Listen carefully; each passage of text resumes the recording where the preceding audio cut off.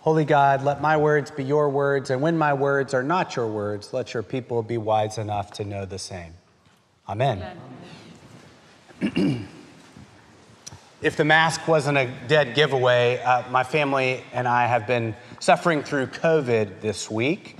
It meant that VBS was something I got to enjoy for 2 days, but then I got pulled away from our 51 kids that were here this week, which was such a wonderful thing. If it's okay with you, I'm not going to wear my mask while I'm preaching, so hopefully I'm still far enough away from y'all, but I will wear it when I am administering communion and getting close to y'all. So earlier this summer, I got to be a big camper at Camp McDowell. I was not alone. I had my elder child, Teddy, as my bunkmate, and we had a blast. I was reminded why time at camp is really the best. Through Teddy's first experience at McDowell, I could see through his eyes such joy.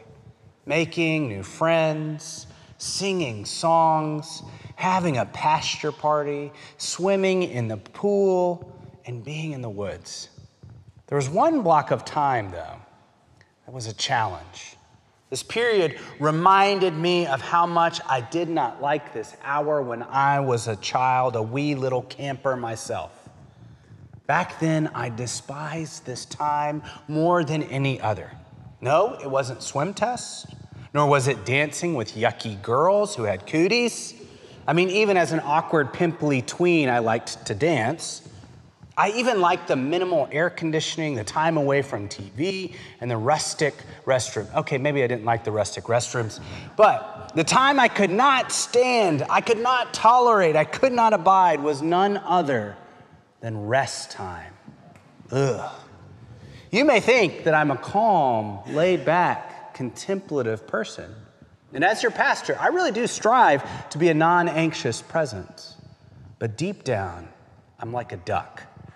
On the surface, I look like I'm just floating along, but underneath, I'm going like this all the time. Something churning and moving. There's so much activity underneath the surface. So as a camper, to ask me to nap or be quiet or even sit still on my bed for just a little bit of time, well, that was the greatest agony. Why, yes, I did have a cushy childhood. Why do you ask? Still, I did not learn the great joy of napping or resting or relaxing until much later. Even now, I love restoration, but I'm not very good at it. But I don't think I'm alone. We as a city cannot calm down. Even back during pandemic time, when much of the world slowed down, there were many people that were going and going and going such that they were burning themselves out. This tells me that we are not good at resting. As someone once told me, I don't do nothing well. And all poor grammar set aside, we don't do nothing well. We are bad at sitting still. We are like campers who have been loaded up with sugar and told to sit down on their beds during rest time. So what do we do when Jesus invites us to come away to a deserted place and rest a while? How do we slow down enough even to hear Jesus' invitation? Can we utilize Sabbath time or moments of respite wisely? In the church, we often talk about stewardship of money or resources or even volunteering opportunities. As important as our stewardship of these gifts is, so is the stewardship of our time. As we enter this last little bit of summer vacation, time away from school, I wonder, how can we be good stewards of our times of leisure? I wrote about this last month in Happenings, but on the surface, the phrase stewardship of leisure sounds silly. For leisure is spare time, time off, or free time used for our refreshment. Why not let it just be spontaneous? Why worry about free time? Doesn't that sort of structure defeat the whole purpose? Well, to answer these questions, think about some free time or a vacation that felt unfulfilling. Maybe you came back more tired than when you left. When we do not use our downtime effectively, it's akin to spending important monetary funds on something that you do not need, that does not bring lasting joy, or does not serve a larger purpose. Sadly, I've experienced a few retreats and vacations that depleted me instead of recharging me. Those unsatisfying moments of leisure were such because I did not think from the perspective of being a good steward. I was not thankful for what God was giving me. In other words, I did not recognize that my time away was a gift from God. I was a bad steward of that time. To listen to Jesus' call to come away with him to a quiet place of refreshment is not about having the perfect plan. For that sort of overscheduling can in and of itself defeat the work of the Spirit to create new spirits in us. So, what does being a good steward of leisure time or time in general look like? Well, what does today's good news tell us? As you might have noticed, there's a big hole in the middle of our gospel account. Verses 35 through 52 are completely missing. And in that is the story of Jesus feeding the 5,000. Now don't worry. Over the next 5 Sundays, we will hear way too much about Jesus and bread to make up for this week's missing morsels. You're going to hear so much about Jesus and the bread of life that you're going to want to become gluten-free.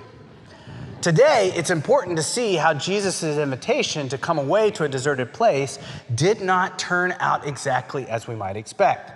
Jesus invited the apostles to rest a while, and yet that time of respite was cut short as the Spirit intervened in the way of many tired souls seeking sustenance. They descended upon Jesus and his friends as soon as these protagonists reached the shore. This onslaught of people meant that the disciples had no leisure time. They didn't even have time to eat. Tired and hungry from their own missionary work, the disciples may have even been looking forward to a little rest and relaxation. Instead, they were tasked with helping Jesus feed the masses. It was as though a feeding ministry broke out in the middle of their retreat center. The time that God had given the disciples to rest was now time when God was asking them to work. Can anyone here relate to life throwing something unexpected your way? Probably not, right? Just kidding. Maybe all of us can think of times during the last several years when we thought one thing would happen, but something else entirely came to be. Parents who were initially excited to have children at home, only to recognize that teachers do not get paid nearly enough. College students or workers who rejoice at not having to get out of bed for class or meetings, only to realize that Zoom meetings and class can be even worse than the in-person versions.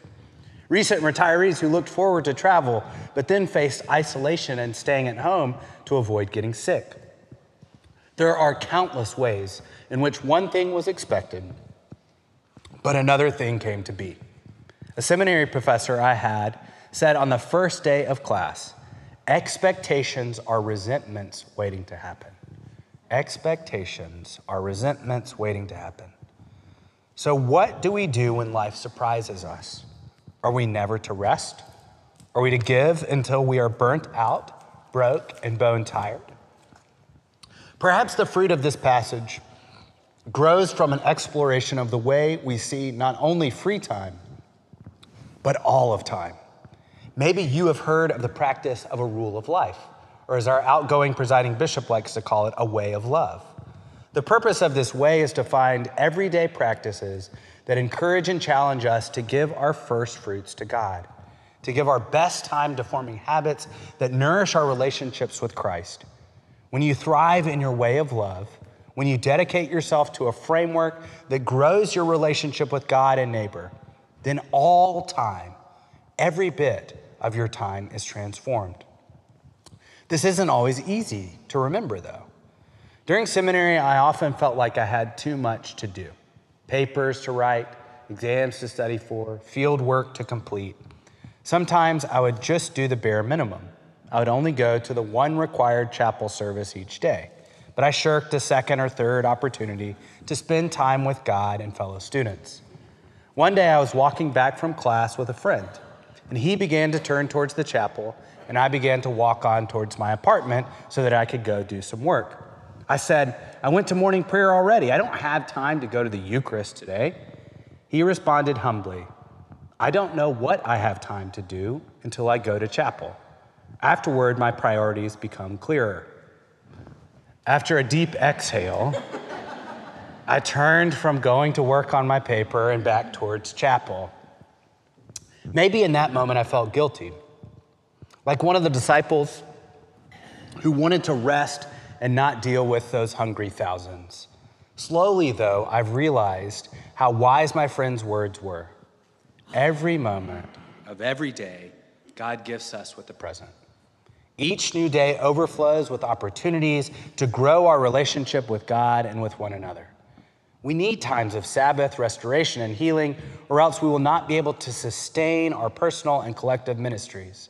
And whether it is free time or work time, family time or personal time, prayer time or other time, God gives us each second, minute, hour, day, week, month, year, lifetime. All of it is a gift, regardless of what type of time we think it is. At all times and in all places, we are called to give thanks to God for the present that we receive. Some of those moments will be Jesus calling us away to a deserted place to rest a while. And other moments will be times to forget our needs and serve those who are without. If we continue to give our best moments to God, we will discover something amazing. Like how God transforms the bread and wine that we put on the altar each week into our Eucharistic sacraments, the body of Christ, the bread of heaven, the blood of Christ, the cup of salvation. And like how God transforms the monetary gifts we bring to the altar as symbols of ourselves into the ministries of healing and blessing in this world, when we give our time to God, God transforms it and God changes it, giving it back to us blessed. Each nanosecond we receive from God is already a gift. God beckons us to give each moment back so that it may be blessed and sanctified, like how a child might receive markers and paper from a parent, but what they give back is pure gift for that guardian. At all moments are gifts. Can you recognize them as such and then give them back to God? This will be easy during a calm moment with Christ, but what about when the would-be tranquil times are interrupted by a chance for ministering to another? Even then, this moment is a gift. When we recognize that all time is gift, it is easy to give the present back to God. Amen.